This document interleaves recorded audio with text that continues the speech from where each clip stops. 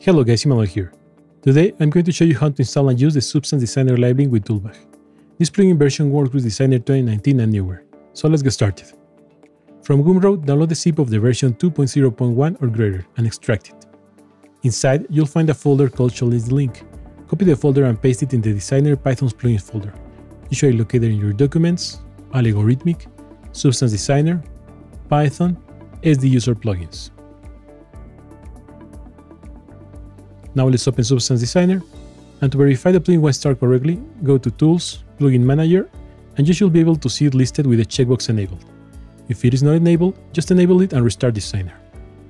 Also, you should be able to see a new window in your Designer interface, called Substance Designer LiveLink. If you cannot see it, check it is enabled in the Windows menu. Now let's install the Toolbag client and verify the license of the plugin.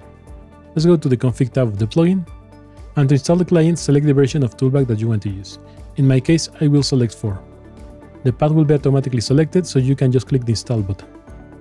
To verify it works, we can click the Folder button, and we should be able to see a new folder called LiveLink inside the Plugins folder.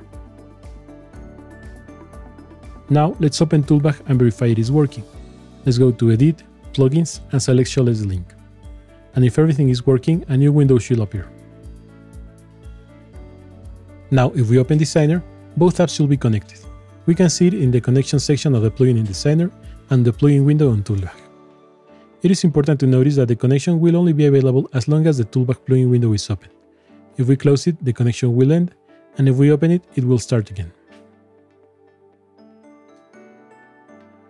Next, before sending anything between the apps, we need to verify the plugin. First, let's open the Python editor located in Windows, Python Editor, and here we'll be able to see all the messages of the plugin, like errors, warnings, etc. Then we go to the Config tab, paste the license we got from Gumroad, and click Verify. If successful, the email associated with the license will appear in the email field, and a success message will appear in the Python editor. Finally, it's time to see the plugin in action.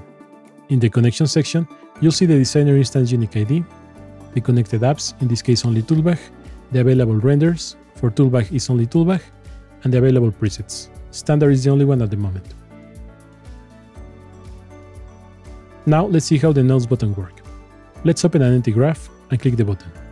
As you can see, this will help you create the available outputs for each render preset.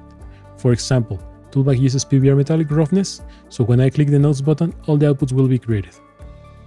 If I have nothing selected, the outputs will be created at the origin, and if I select a node, they will be created after the selection.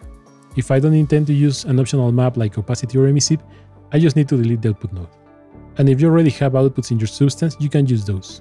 The only important thing to consider is that the identifiers must match the text defined in the presets generated by the nodes button. Now, with a substance material fully created and the outputs connected, let's send it to Toolbag. First, we need to define the material name. We can write a custom name or click the arrow button to get the name of the current graph. Then we have the path in which all the texture sets will be exported. By default, all will be exported to an export folder in your documents. Next we have the format. In my case, I'll use PNG. Then we have a checkbox called Linear Workflow. Enable it if you're using 32-bit files like EXR. And finally, we have emission and high options, in case you're using those maps. Then we have 2 buttons, Send and Update. Send will create the material from scratch, and Update will only export the maps. That way, you will keep the changes in case you modify the material after creating it the first time. Let's click Send.